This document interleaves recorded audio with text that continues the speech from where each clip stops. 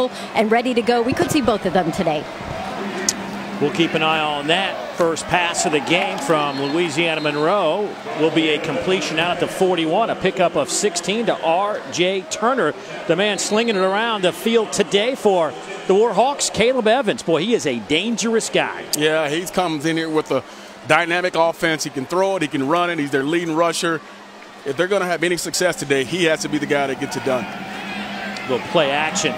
Lofts it up, nice touch, big hole in the middle of that defense. And ULM already inside the 30. R.J. Turner again. They'll spot it down around the 28-yard line. That's a 31-yard pickup. Well, you see the aggressive call here early in the ball game. They throw it on both first plays of the game, and you see they're not afraid to throw the football down the field, putting the pressure on his Ole Miss defense already. But not today. Sun is out. It's a warm day here in Oxford, Mississippi. Here's Austin Vaughn taking the little flip pass, and he'll have the first down out over the 32-yard line now. And he also just saw Tyler Knight, who last week was in running the football for the Rebels. And a big hit, but a catch by Marcus Green right around midfield, a gain of 18. But Keidron Smith, the freshman. And guess who he runs the route off? Marty Linton. They run double move on him right off the bat, first play in the game. And Coach McGriff is excited about it. He said he's eager to see what he can do. And he said he will stick his face in there despite his size and make some tackles. On third down, big hole. Evans first down and a whole lot more. Inside the 25-yard line. Armani Linton will run him out of bounds, but not before Evans picks up 21 yards. And here's the first time we get the chance to see Evans in open space, use his athleticism to get down the field. They had a lot of stuff happening before the play even started. So those guys would just walk into the indoor facility and they'd do the handshake. It was crazy. And the one we didn't see was Don had created one of her own.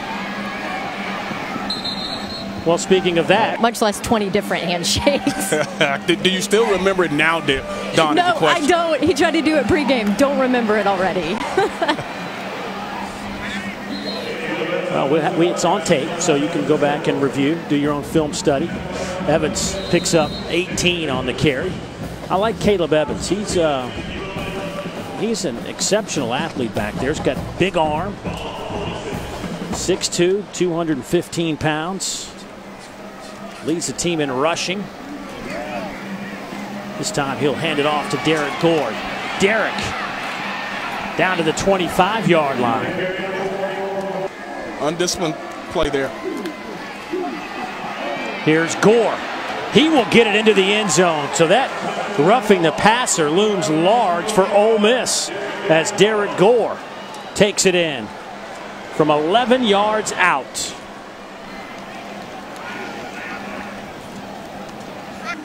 To this rush of Ole Miss, but they got to throw the football down the field, so there will be more five-man protection calls.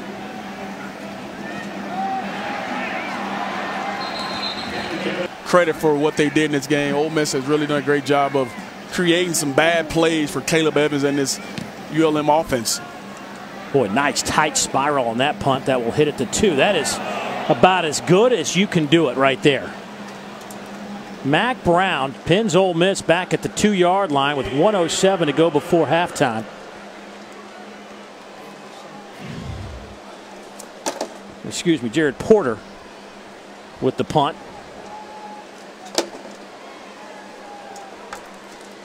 That is perfectly placed. Fourth down. So a punt by the Warhawks. Back to return it is Elijah Moore. He'll catch it at about the 17 and hit right there, but a flag comes in as well. 49-yard punt. They've struggled offensively, has not been able to block Ole Miss up front. Evans lofts it up, has a man, pass is caught. R.J. Turner inside the 20.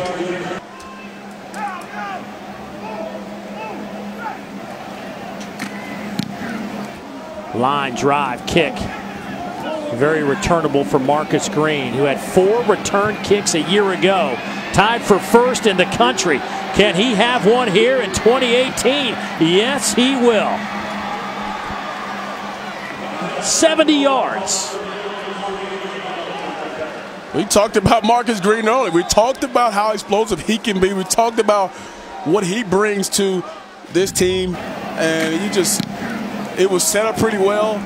But Ole Miss on this left side, they have one guy on the left side at hash, and that's just not going to get it. And Marcus Green versus the kicker, 9 times out of 10, he's going to win that, and he won it today. Big return by Marcus Green. Coming back home, he'll have something to be excited about today off that big punt return for a touchdown. Back pocket for his Vanderbilt Commodores. Corral nowhere to go, and he gets down on the turf. Linton and take him over to the defensive side when you need that type of help. Oh, Swinney is tossed to the turf by Darian Ford. And like you mentioned, 233 pounds. You know he can handle the pounding of taking some hits here and there when he's running. Nice throw, hits the mark. That pass is caught by Carter down around the 8-yard line, a 39-yard pickup. And you're talking about dropping it in the bucket right there. What a perfect throw, Colby coming in. And he said, yeah, Jordan Tamu and Matt Corral, I could throw it as well.